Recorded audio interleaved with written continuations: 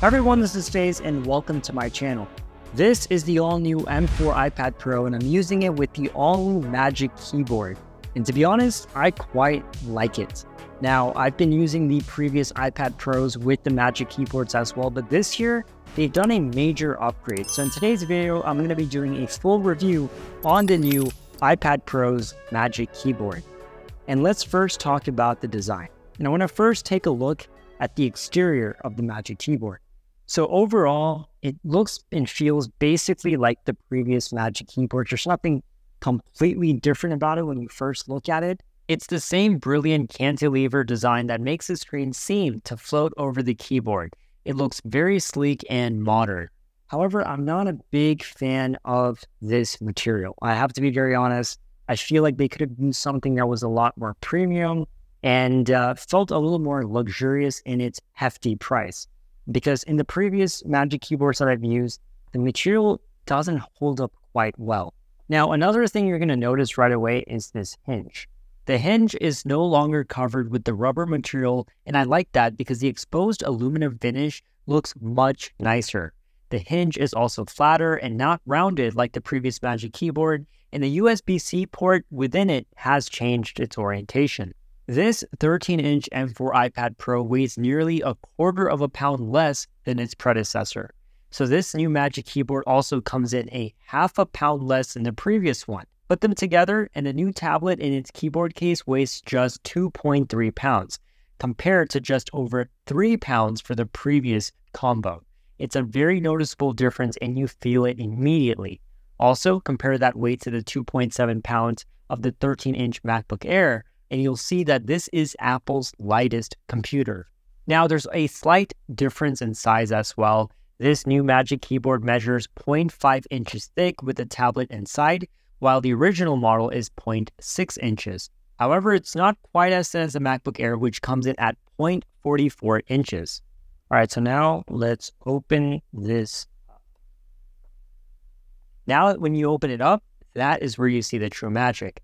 The first thing that I noticed is this aluminum surface for the palm rest and the keyboard enclosure. It's silver for the white model and space black for the black one. Now for this 13-inch version, you get plenty of room for a nice keyboard. The key area is 10.6 inches wide and most keys are 0.6 inches square. There's 0.12 inches of space between the keys. Apple's Magic Keyboards use a scissor mechanism, so the typing experience is nice and clicky. The one small downside is that there's not much key travel. However, if you're accustomed to a MacBook, you probably won't even notice. Overall, the typing experience is just like the previous keyboard, and that's a good thing. However, the experience is enhanced by two new key features. One is the addition of the function row keys. These half-size function keys across the top of the number keys are a long overdue addition. Virtually every third-party keyboard out there for the iPad has had them for years, and I'm so glad that it's finally here on the Magic Keyboard. I no longer have to touch the screen at all for basic controls because now I can finally control music, adjust the screen backlight, lock the device, or even open the app switcher in a snap. It's very convenient. The second feature is a new trackpad, which is now bigger and made of glass.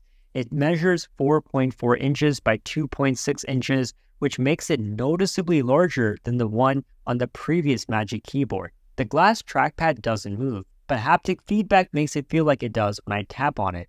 The surface vibrates slightly. Now, if you've used a MacBook before, then this isn't new at all. The trackpad registers my finger movements and it taps perfectly.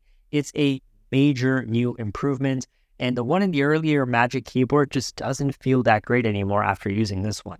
However, there is one thing that I wish they improved, and that is the USB-C port. This Magic Keyboard, like the previous, has one, but it's still of limited use because all it can do is just charge the iPad. I really wish I could use it to plug in an external monitor or a flash drive, but with the Magic Keyboard, I can keep the iPad charged up while I have another USB-C accessory plugged into the iPad itself. Lastly, let's talk about the pricing, which is quite hefty. At $350, it's about 1/4 of the cost of the base model M4 iPad Pro itself. However, I will say that it's a beautifully designed keyboard and it's extremely functional. And yes, though expensive, I do think it's worth it. Also for the 11-inch model, it's $50 less at $300. All right, so ultimately, this new Magic Keyboard is really, really nice. It also feels a lot thinner and lighter. Overall, the package seems quite nice, and I genuinely like it. And I think the typing experience is great, especially with the new larger trackpad, the aluminum surface, and the function row keys. All of that really enhances the experience.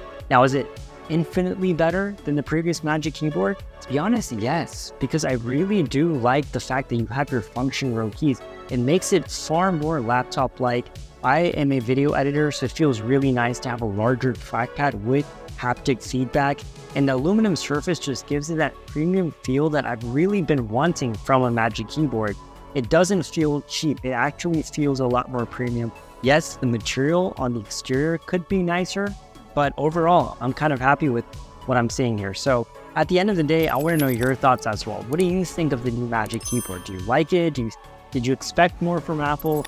Whatever your thoughts are, leave them down in the comment section below. Subscribe to my channel. Stay tuned for more videos and content coming up on the new iPad Pro, and I'll see you next time.